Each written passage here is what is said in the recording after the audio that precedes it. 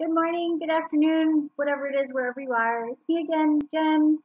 Hope you're doing well. Hope you're made it through the week. It is Friday. It is May the 8th, and this weekend is Mother's Day. So it's possible we'll have some Mother's Day related cards. The most Mother's Day thing that I am wearing right now is my Mother of Dragons shirt. You know, you take. It is what it is. You say what you want about that mother. She was definitely a mother. Uh, so hopefully we'll maybe learn a little bit about moms today, but maybe not. We'll see. I'm going to shuffle it up. And without further ado, we have, a king of rods. All right, not a mother, but maybe mother of other things. All right, king of rods.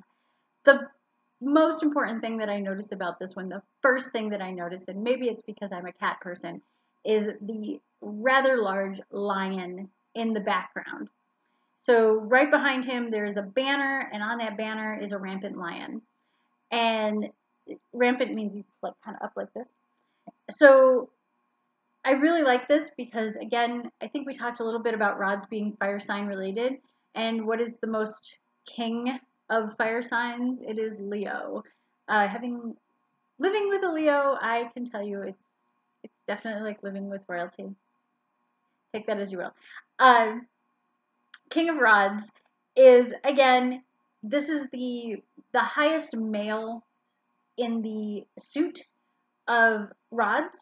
So you have, he kind of looms over all things. He is the regal, he is the leader. Typically when this card comes up, it has to do with a male energy that is older, more mature, someone who is probably in charge of something, be it the head of the household, head of a company, head of his own business, the boss of the project, the person you go to, the man with all the answers all the time. Whether or not they're the right answers, that remains to be seen.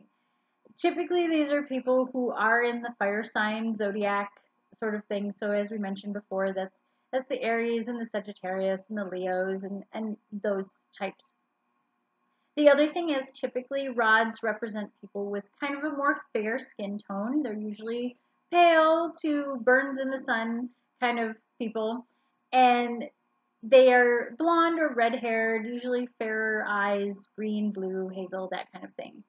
They are people with a fiery temperament.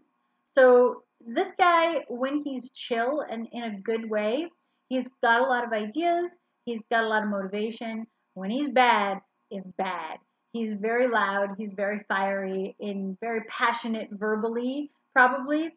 These are not people who are usually very physical in the sense of like when they do things, whether it is something they're passionate about, positive or negative, they are more of the mind. So this is somebody who comes to harsh words and loud tone before they actually get physically angry at somebody. It's also somebody who is, when they think about something, they're the activist. They are the person who is like, I am passionate about this because. And again, right or wrong, whether you agree with them or not, they get very passionate about things. They are usually the idea people. Again, putting things into physical manifestation isn't their core purpose. Their core purpose is to give you the idea and give you the passion to make it happen. When it comes to physically doing things, sometimes they are. Sometimes they're the architects that also build. They are the engineers who also build their creations. But a lot of times they're the ones that come up with the idea, make the plan, and can organize other people really well to make it happen. So that's why I say typically when they say they are the leaders, they are leaders of a company, leaders of an expedition sort of thing. They are the thinkers. They're the brains of the operation. And this guy usually is. If he's the head of the household in a very small sort of situation, he's in the family unit, he's the man who comes up with the ideas. He is also usually the one who doles out the punishment with things of saying, hey, go to your room, things like that. And it's usually kind of a creative sort of thing. The punishment fits the crime a lot of times with this sort of character. The other thing you'll notice with this is that he, on his jacket, robe, mantle, what have you, he has these blue, they look like snakes at first blush, but they are dragons. They are definitely dragons. So you have the lion in the background, you have the dragon on his mantle. This is not somebody who is easy to deal with when it comes to their energy. This person is sure of themselves, almost to the point of narcissistic and egotistical. Most of the time, if this person has it under control and knows themselves and is very self-aware, they're really cool people to be around. They're motivators. They're super exciting to be around. They can get you into anything. Like, and sometimes that's bad, but they are definitely a great activist. They are a great person to have on your team if you want to make sure everything is always up and moving and energetic and nobody gets bored and nobody feels like they're losing the spirit or the energy of whatever it is you're working on. They can definitely do that. The other thing in the background is there's kind of these, it looks like 3 peaks. I tend to lean in and look at these a little bit like the Great Pyramids because, again, when you think of great architecture and you think of brilliant ideas and amazing mathematics, you think of the Great Pyramids. So again, I don't know if this is just something that the artist added to this to say, oh, this would be a really cool addition. And again, this is the Mary Hanson Roberts deck that I'm using because I just think that her artwork is beautiful. Maybe once we're through this deck, after a while, we'll go through a couple others that I have because I am a bit of a collector of decks. So I want to go back to this and say that in this picture, at least, he's kind of like looking down a bit. He's very thoughtful. This doesn't look like a downtrodden sort of image. It looks more like a thoughtful sort of image on his face. He's emotional, but he's thoughtful. The other thing that I noticed too is there is a lot of red in this card. So again, a lot of that fire energy. So you've got the yellows and golds and reds in the background of the setting sun or rising sun, which is also very fire related. And you have the red mantle and the blue like serpentine dragons on there. Dragons are also fire.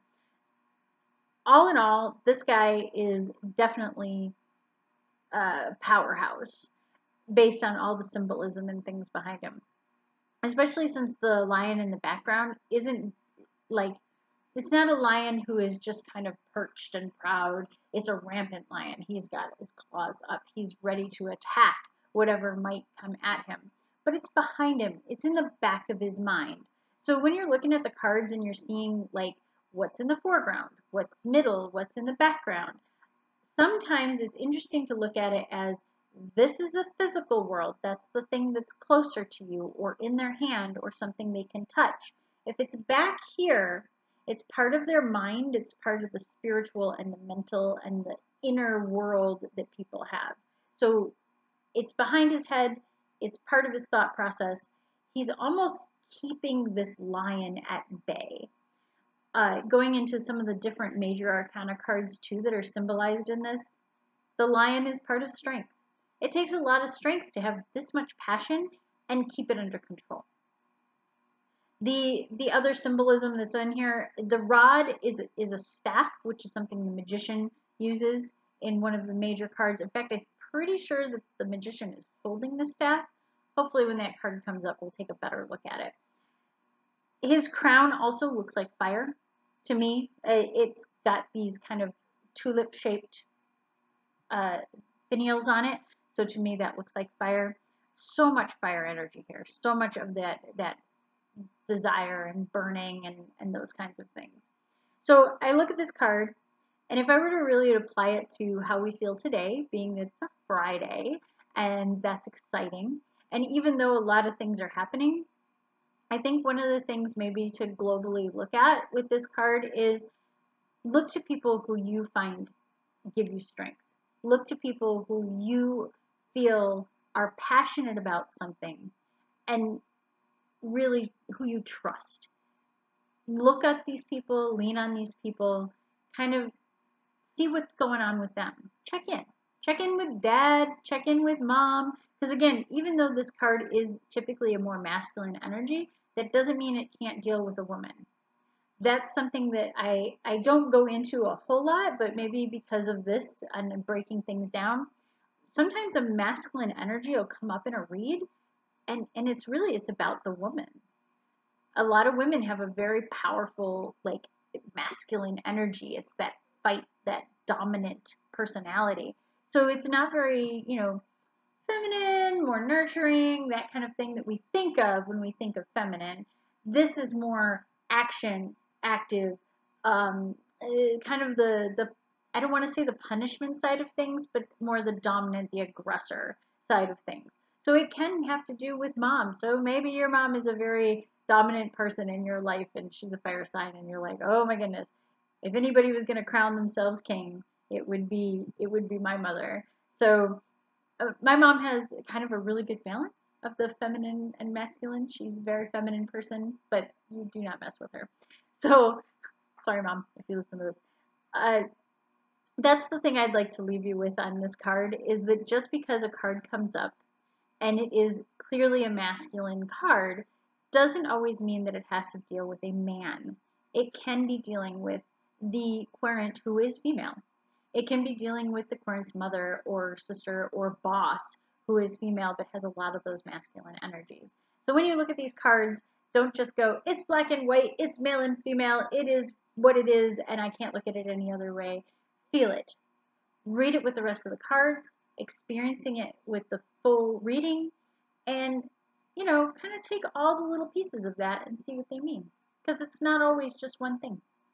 All right. Have a wonderful weekend.